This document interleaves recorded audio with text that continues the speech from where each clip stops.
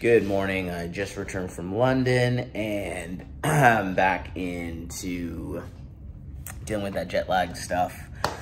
But it's all good. I actually had a really good week. Even though I only came back on Tuesday, make another video about the London trip because it was actually really awesome. And yeah, got to tape that cool stuff with Joe Malone and see the city and explore the brands and all of that. I was in a conversation over email and with someone who has a store, a brand owner, and we were talking about LTV, lifetime value.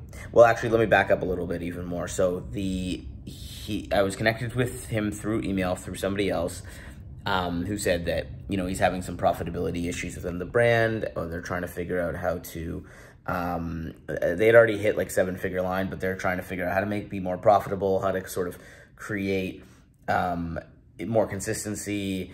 We may or may not get on a call, but this was all through email. Anyway, when he wrote back, he realized, he was like, yeah, you know, I think we have an LTV problem or things that we're trying to work on. We got to work on our lifetime value. We have to work on, you know, our nurturing and things like that. And, yeah, and then he also said, I think those were actually the main two things that he said. And I was like, 100%, you know, we should talk about that. So it was, you know, making me think about lifetime value. And we ended up getting into a conversation about how to do that, you know, how to create more lifetime value in your customers so that obviously the business can be more profitable, more revenue, all of that type of stuff, more consistent, more longevity, more stability, everything like that. So it really, it got me thinking about how when we think of lifetime value and why I think it's so brands think about it and they focus on it is because the idea is that you're making more money off of somebody, or how much money is a customer worth? You know, like how much are they spending at the brand over a period of time? I guess a lifetime.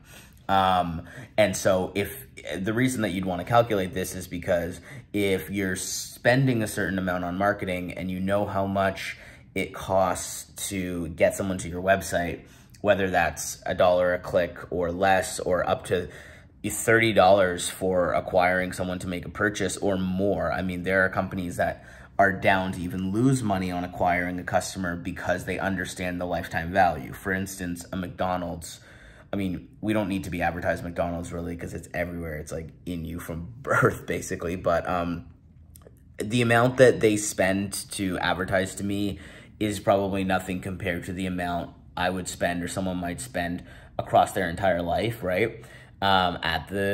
With them, and then you're buying it for your kids or whatever. And Nike is very similar. They, you know, they probably know how much it costs to get someone to make their first purchase and what on average, how many times people buy shoes on average, how many times people will buy their clothes on average over the course of their lifetime.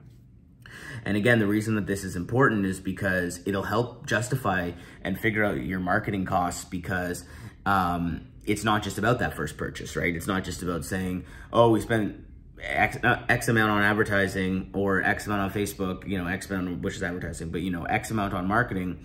And we brought in, you know, we spent 10,000 on marketing and we sold 30,000 in product.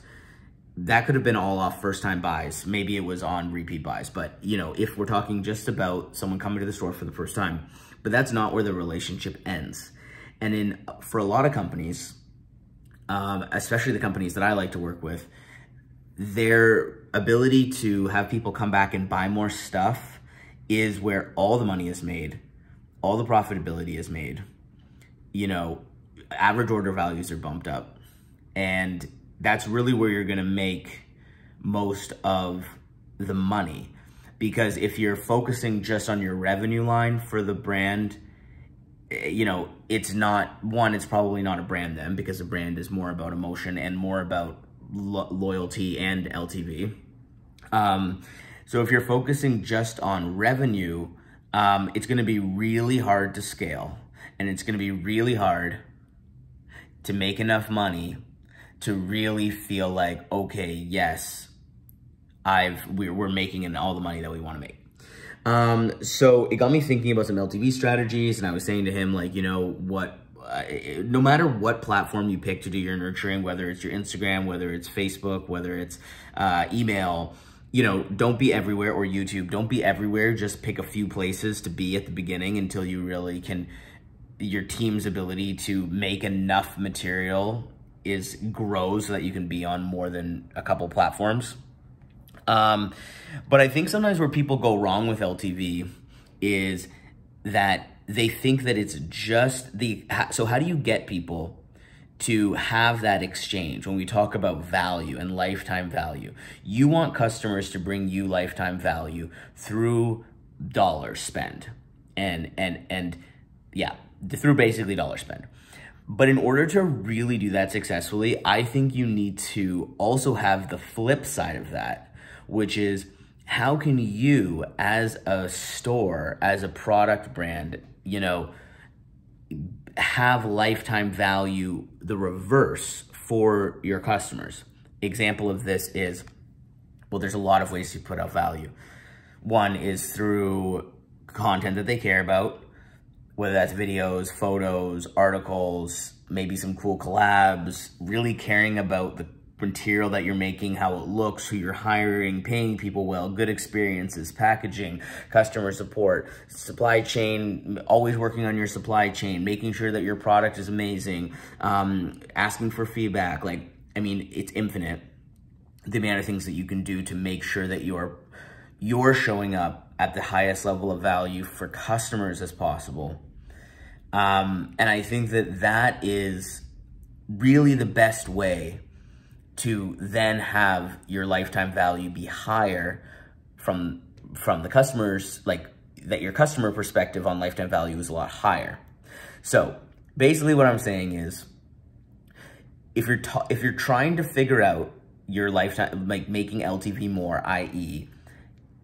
making sure that each customer that comes in the door spends more than just that first purchase and spends thousands, if not million, I mean, at least thousands in your brand across their lifetime with you, which is that ideally their entire life, as soon, you know, like whenever they find your product, that they will tell people about it, rebuy from you for their whole life, which a lot of brands have succeeded in that space.